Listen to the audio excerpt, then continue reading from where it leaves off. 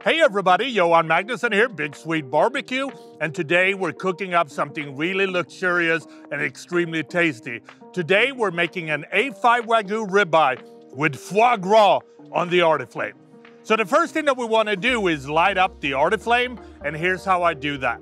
We're going to start by filling up a chimney starter completely with some charcoal. Then we want to light it on fire using a couple of fire starters. And when we see plenty of flames on top of the chimney starter, it's time to dump the charcoal into the Arteflame. Now we can add sticks of wood to build an even better fire. Now when the Arteflame plancha is heating up, it's time to start preparing all the ingredients, and here's how we do that. We're gonna start by placing a saute pan on the plancha. Then we're gonna add 1 tablespoon of butter and let it melt. Next, we want to add 1 large shallot that we finely dice. Now we want to saute this for a couple of minutes until translucent. Then we want to add 1 garlic clove finely minced. Next, we're going to add 3/4 of a cup of really good beef demi-glace. And then we want to add half a bottle of port wine. Now we're going to let this reduce over heat until almost syrupy.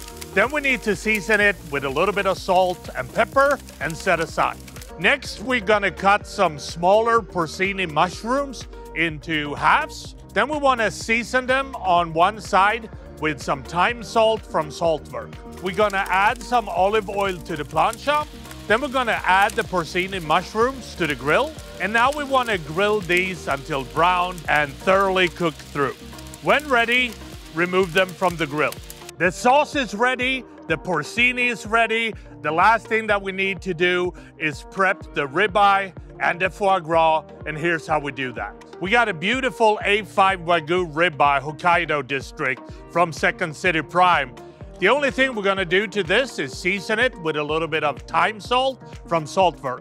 We also wanna carefully score a large slice of foie gras and season with a little bit of the thyme salt as well. Now we're gonna place the A5 Wagyu Ribeye on the Arteflame plancha, and we wanna sear this for a couple of minutes, making sure that we flip the ribeye frequently. When the ribeye is almost ready, we wanna add the foie gras as well. And then we're gonna quickly sear the foie gras, maybe 20 seconds on each side. Then we're gonna remove both the ribeye and the foie gras. Now it's time to plate it, and we want to start by plating a little bit of the port wine reduction sauce on a plate. Then we're going to place the A5 Wagyu Ribeye in the sauce. And next we want to place the foie gras on top of the ribeye. We're going to crown this masterpiece with some of the porcini mushrooms. Last but not least, we also want to add a little dollop of red currant jelly. And then this beautiful dish is ready to serve.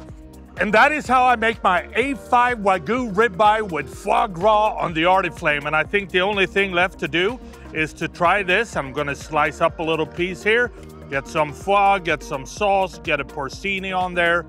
There we go. Look at that, that just looks amazing. Oh.